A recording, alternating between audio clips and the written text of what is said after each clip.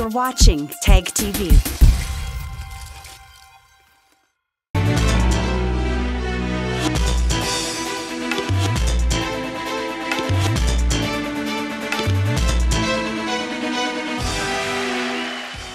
From Kashmir to Kanyakumari, India is a spellbinding mosaic of culture, tradition, languages and an extraordinary mingling civilization. Keeping its age-old culture maintained, today the country is taking huge strides on the path of development. Hello, I'm your host Lipakshi, and today in our episode of My India, we bring you some of the stories that will give a glimpse of our country's diversity. Let's begin the show by taking you to Kerala, where today you will get soaked in the vibrant festivities of Thrissur Puram that was recently observed with huge fanfare across the state. Regarded as the mother of all Purams, the festival was the brainchild of Sakhtan Tampuran, the Maharaja of Cochin from 1790 to 1805. Thrissur city of Kerala came alive with colourful festivities. As one of the biggest annual carnivals of the state, Thrissur Puram was celebrated with huge fanfare. Held at Vadakkumnatham temple situated in Thikkinkaru Medan of the city, the festival is observed in the Malayalam month of Medam on Puram day when the moon rises with the Puram star. Considered as the cultural highlight that towers all other festivals in Kerala, various temples participate in the event to showcase the state's magnificent spiritual and cultural heritage.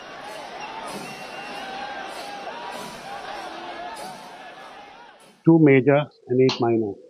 The two major are Paramekau and Tiruvambadi. This festival has been described as one of the most spectacular sights by several agencies including the UNESCO. The two major participants line up their procession with 15 decorated elephants and converge at the Sri Vadakkunathan temple.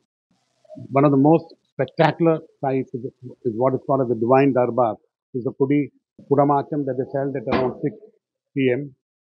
on the southern side of Sri Vadakkunathan temple. The Thrissur Puram is a grand assembly of gods and goddesses in and around Thrissur who are believed to make their visit to the Vadakkumnathan temple premises on caparisoned elephants accompanied by grand ensembles of Chenda Melam and Panchvadyam. After this takes place the main attraction of the festival, the grand display of caparisoned elephants with ornamental fans and dazzling parasols in a wonderful ceremony called Kurumattam. It is the most colourful event of the Puram, and this year the administration made sure that all arrangements were done properly for the security of the devotees who took part in the event in large numbers.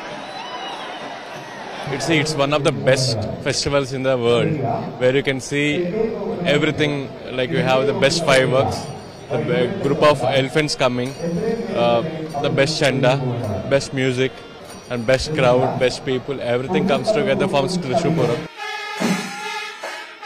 The major highlight of the festival is Ilanji Thar Melam, considered as the world's largest live orchestra of percussionists that is known for its technical brilliance. The orchestra enthralls thousands of devotees with their bewitching performance of traditional instruments. As fireworks known as Vedukettu in Malayalam forms an important part of Kerala's temple festivals. In this festival too, temple grounds allot a specific area to burst the crackers, and a makeshift shed is built to store them temporarily for a day or two. Which is basically a competition kind of festival between two temples, Tiruvambadi and Paramekau. So it's a great festival and has been there for years, and due to Corona and COVID, I guess this was slightly delayed in the year of 2020, 2021. But after that, this has really flourished up, and this time it should be we're expecting it as a mega event. Because of holidays and people coming around. So wish everyone the best to enjoy this Puram. Happy Thrissur Puram 2023. Believed to have been started by King Saktan Tampuran of the 18th century Kochi kingdom, Thrissur is a perfect mix of culture and spirituality. Today, with its popularity reaching a new high, it has been successfully carving its own niche in the country's annual carnival calendar. ആദ്യമായിട്ടാണ് പൂരം കാണാൻ വേണ്ടിയിട്ട് ഇവിടെ എത്തിയിരിക്കുന്നത്. അത് നല്ല രീതിയിൽ ആഘോഷ തിമിർത്തിട്ട് തന്നെയാണ് നമ്മൾ പോകാൻ വേണ്ടി തീരുമാനിച്ചിരിക്കുന്നത്. വെടിക്കെട്ടെല്ലാം കഴിഞ്ഞ് വെളുപ്പാങ്കാലത്തെ വെടിക്കെട്ടും പകലുള്ള വെടിക്കെട്ടും നാളത്തെ എല്ലാ പരിപാടിയും കഴിഞ്ഞ ശേഷം മാത്രമേ ഇവിടെ നിന്ന് തിരിച്ചു മടങ്ങുള്ളൂ. Thousands of devotees braving the heat and humid weather throng the temple just to witness the ceremonies and rituals performed during the magnificent festival.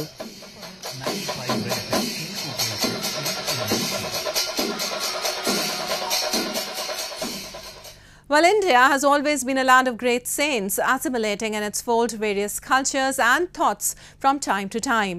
It is a land where Sufism has not only flourished in its true spirit, but has also become a way of integrating different religious communities. A glimpse of it can be witnessed in different Sufi shrines of our country. So today we take you to a shrine in Gwalior city that has remained pious site for different religious communities for generations. The shrine of Raja Bakshar in Gwalior city of Madhya Pradesh has been acting as a cynosure of religious harmony for generations. That is because the shrine is visited by people of both Hindu and Muslim communities who have been offering their obeisance to the saint. Recently, on the occasion of the Urs or death anniversary of the saint, both Hindus and Muslims visited the shrine and offered prayers to the saint according to their own rituals. यहाँ पे एकता है, सबसे बड़ी बात एकता है. उनके लिए तो सब एक है, ऊपर वाला एक है. यहाँ पे सब भाईचारा मिलके करते हैं. यहाँ पे अगर सुबह अभिषेक होता है तो शाम को चादर पोशी भी की जाती है बाबा पे. अगर सेहरा चढ़ाया जाता है तो बाबा का अभिषेक भी होता है. यहाँ पे अगर फ़कीर भोजन भी करते हैं तो साथ में ब्राह्मण भोजन भी होता है यहाँ पे. It is believed that Baba Bakshar was a Hindu and was brought from Maharashtra's Satara to Gwalior. The shrine was established 400 years ago by a Sindhya ruler. Legend goes that a Muslim king came to Baba Bakshar for fulfillment of a wish. After the king's wish was fulfilled, Muslims also started visiting Baba Bakshar to offer their obeisance to him. A Qawwali session is organized every year where songs in praise of the saint are sung by musicians. ये एक ऐसा मकाम है कि यहाँ हर मज़हब व मिल्लत के लोग आते हैं और यहाँ से खाली नहीं जाते, झोलियाँ भर के ले जाते हैं. बड़ा करम है बाबा साहब का, और हम तो अपने बुज़ुर्गों के ज़माने से यहाँ आ रहे हैं. और मैं सलीम जनकार ग्वालियरी और ये हमारे बेटे समीर जनकार यहाँ हमेशा आते हैं, और बाबा साहब हमें हर साल एक दिन मुनक़्क़िद करते हैं हमारे लिए. हम बहुत बहुत शुक्रगुज़ार हैं. India has remained as an epicenter of many such sites that strengthen the bond of secularism.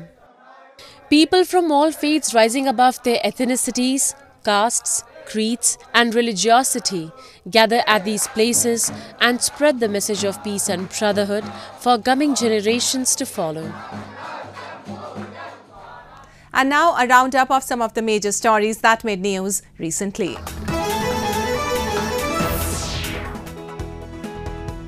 Hindu devotees thronged the banks of the holy Ganges river in northern Varanasi city to take a dip and celebrate the Pushkaram festival, which is dedicated to sacred rivers. Devotees and priests performed rituals to worship the river, which is an important aspect of the life of people in India. अप्रैल 22 में अभी मेष राशि में जब प्रवेश हुआ तब से ये शुरू हो गया गंगा पुष्कर. अभी शुरू होने से क्या हुआ, हम लोग पूरा आकर उनके पास सार्ध त्रिकोटि देवता भी आता.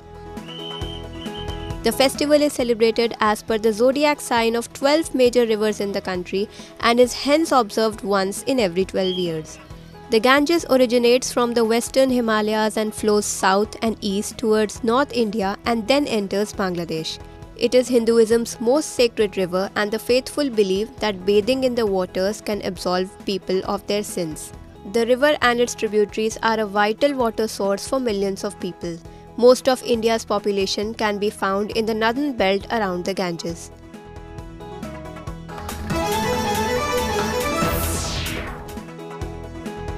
Indian Defence Minister Rajnath Singh chaired the Shanghai Cooperation Organization's Defence Ministers Meet with 8 member nations and Iran and Belarus as observer countries in New Delhi. The SCO is an 8-member political and security bloc that includes Russia and China. Singh hosted bilateral talks with Defence Minister of China, Iran, Kazakhstan and Tajikistan ahead of the Defence Ministers' conclave. The meeting between Singh and China's Li Shangfu was the first between the defence ministers of the two countries since September 2020, when they held talks on the sidelines of a SCO meeting in Moscow. Singh is scheduled to hold talks with Russian Defence Minister Army General Sergei Shoigu on the sidelines of the SCO meet.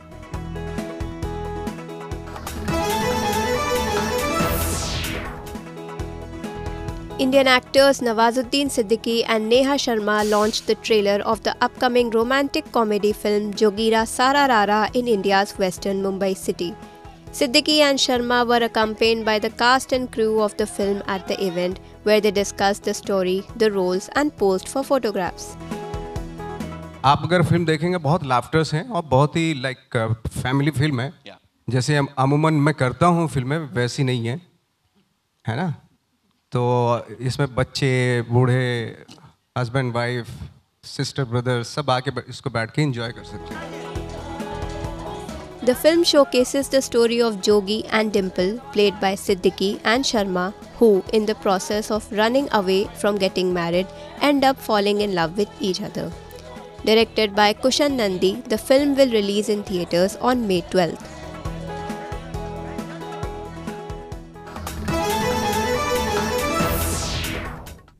Sufism has entrenched itself at the center of cultural and spiritual life in India. Dargahs of Sufi saints in almost every part of the country are the rich reservoirs of this tradition. The Dargah of Baba Rupe Shah Peer in the city of Rohtak is one such place where devotees from all religions come and offer prayers to the Sufi saint who lit the path of virtue, wisdom and peace for his fellow beings and followers. Take a look.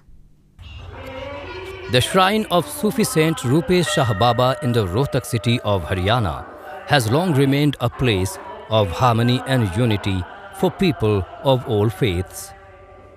Every day, devotees from across the state, irrespective of their religion, visit the shrine to offer prayers to the revered Sufi saint. The shrine of Baba Rupe Shah Peer is a symbol of the pluralistic and syncretic culture of India. इसकी मान्यता जी सदियों से चली आ रही है। ये वैसे तो इसको कहते हैं मोहमंड के मतलब कहते हैं, लेकिन हमारे हिंदुओं का इसके अंदर बड़ा ही वर्चस्व है और ये हमारे को चमत्कार दिखाते हैं। हमारे जो कोई भैंस भाई ब्याह जाती है, इस पर दूध चढ़ाना, ना चढ़ाओ तो गड़बड़ होना, और कुछ भैंसों गड़बड़ होती है तो यहाँ पर बोल कर आते हैं। मेरे साथ भी कई चमत्कार ऐसे हुए हैं जो मेरे को ने साक्षात दिखाया है। हमारे को शादी का मैटर था, मेरे मन में यह थी मैं प्रभु अगर आपने ये काम कर दिया ना तो मैं मान जाऊंगा, हाँ भाई तुम हो। तो 15 दिन के अंदर ही उन्हें ऐसा चमत्कार दिखा दिया, मेरे पीछे ध्यान आई पीछे वो हो ये तो यो कही थी, मैंने प्रभु ने दिखा दिया।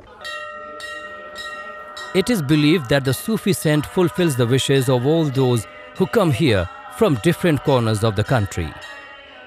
People of all faiths have deep faith in the saint who throughout his entire life worked for the welfare of humanity.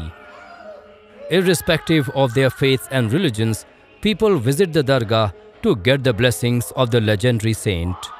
The devotees believe that saint fulfills the wishes of all and nobody returns empty-handed from here. Hindu भी आता है, मुसलमान भी है, पंडित भी है, सब हर एक प्रकार का आदमी आता है इधर। तो मान्यता क्या है आपकी? मान्यता जी ये पुरानी है, हम तो पैदा हुए हैं उस टाइम से देखते आ रहे हैं, उससे पहले की मानता है इसमें। यहाँ पर सिर्फ शुरू में ये मज़ार थी कि दाल का पेड़ था शुरू में, ये बाद में माँ श्रद्धालुओं ने यहाँ बनवाया इसको, इसका करवाया। देख हम और इधर बहुत दिन से आते जाते हैं, भैंस ब्याती हैं, खीर दूध चढ़ाते हैं, इधर हर बृहस्पतिवार को जोत लगाते हैं। India has remained an epicenter of many such sites that strengthen the bond of secularism. People from all faiths rising above their ethnicities, castes, creeds, and religiosity gather at these places and spread the message of peace and brotherhood for coming generations to follow. And now we bring you a few short stories about the recent developments and happenings from around the world in our section of World in Focus.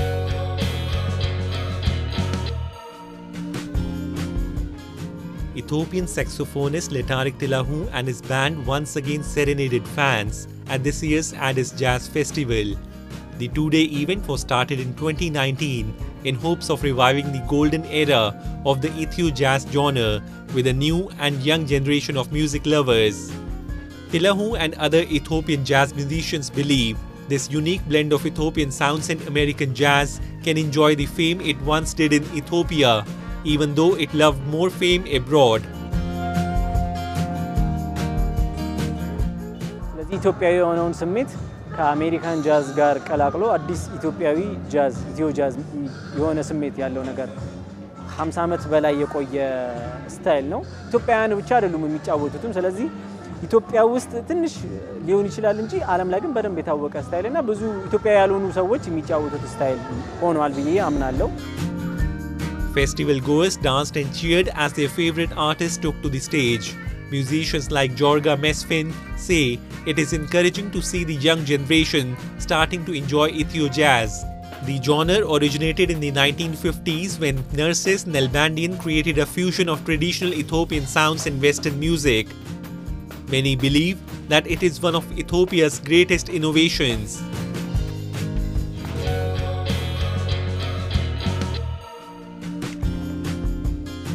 This robot security guard is now on patrol in Switzerland. The autonomous two-wheeled robot was developed by Ascento, a robotic startup from ETH Zurich, and it has been acting as a robot guard for Swiss security firm Securitas AG for over 6 months. The Ascento robot is a combination of legs and wheels with a head that houses the computer, battery, sensors, and cloud-based AI. It can navigate rough terrain, bumps, and even go up and down stairs. The thermal camera detects people and vehicles, while the 360-degree camera captures images of these surroundings. The robot can also communicate via a live feed with a backup operator in a control center. The robot will produce automatic, daily security reports and can be rented by the hour to complement a security company's human guard team. While pricing depends on many factors, the company says it would be less than a human guard.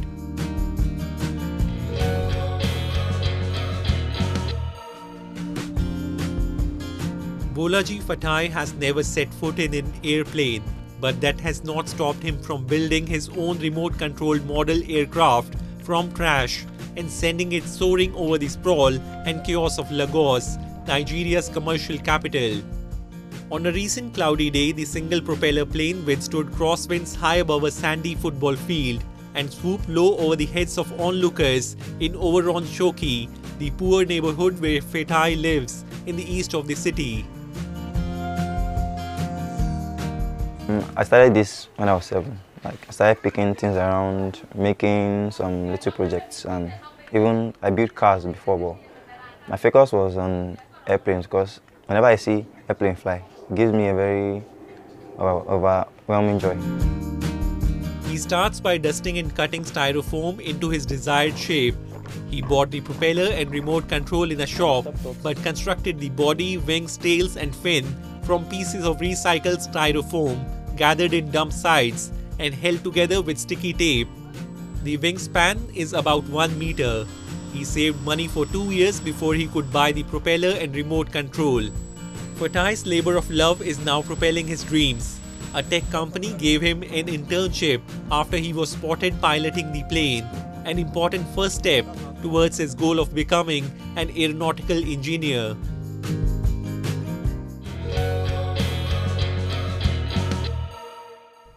From space launches and operations to inventing technologies to developing commercial satellite launch facilities, the velocity of the Indian space journey has been exponential and second to none. India's Space Exploration Agency, ISRO, which dominates the Indian space industry, has led successful milestones for the country as well as other countries by launching its satellites. Recently, ISRO's launch vehicle Mark III successfully placed 36 satellites of OneWeb, an Indian-owned UK-based company, completing the first generation low Earth orbit constellation. Take a look. 10, 9, 8, 7, 6, 5, 4, 3, 2, 1, 0.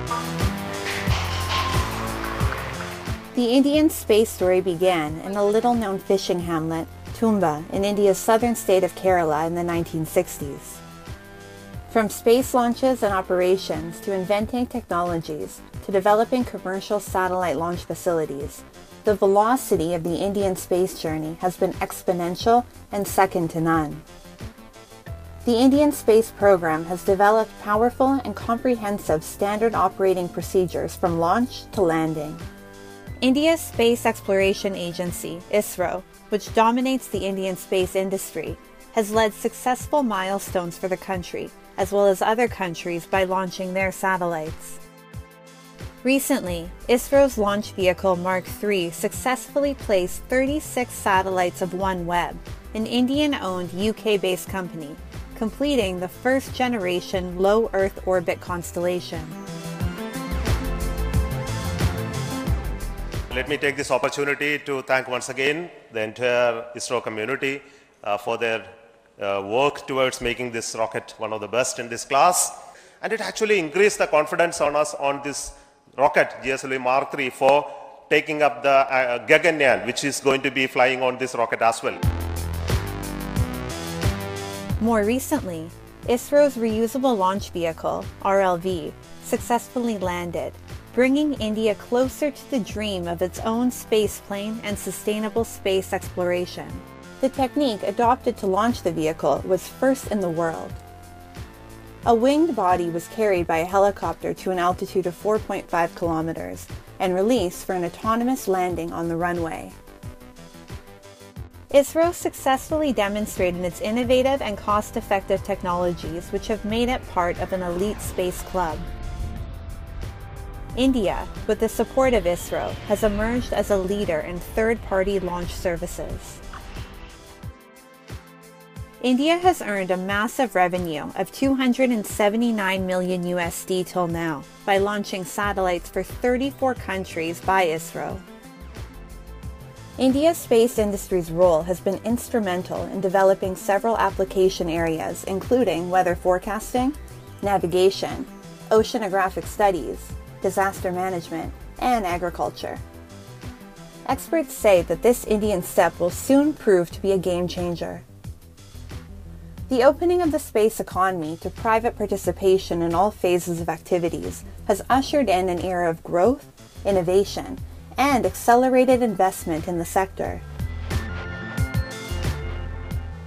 In line with India's self-reliant initiative, India will soon be launching its first ever Atmanirbhar human flight, Gaganyaan.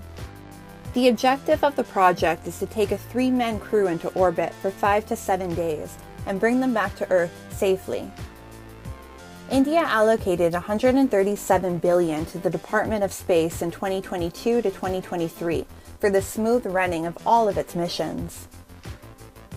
As per a report by the Indian Space Association and Ernst & Young, the satellite manufacturing sector is expected to grow from $2.1 billion in 2020 to $3.2 billion in 2025, while launch services will grow from $567.4 million in 2020 to $1 billion in 2025. For the broader interest of people all over the world, India has forged space project collaborations with the United Nations, BRICS nations, as well as with Israel, NASA, and the European space. India's breakthrough technological work has resulted in success for India's space sector.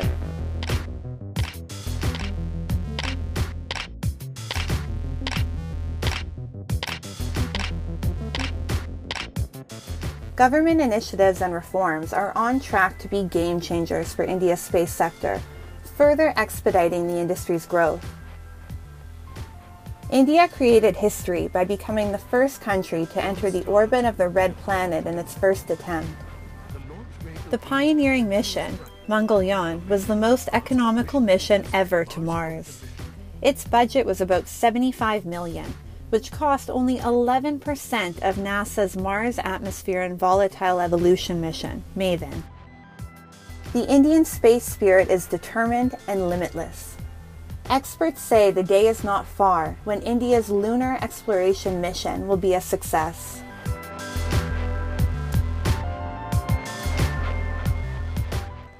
Well, that's all we have for you this week. Your comments and suggestions are important to us. Do give us your feedback at myindia@anin.com. I'm your host Lipakshi, and it's goodbye from the entire production team.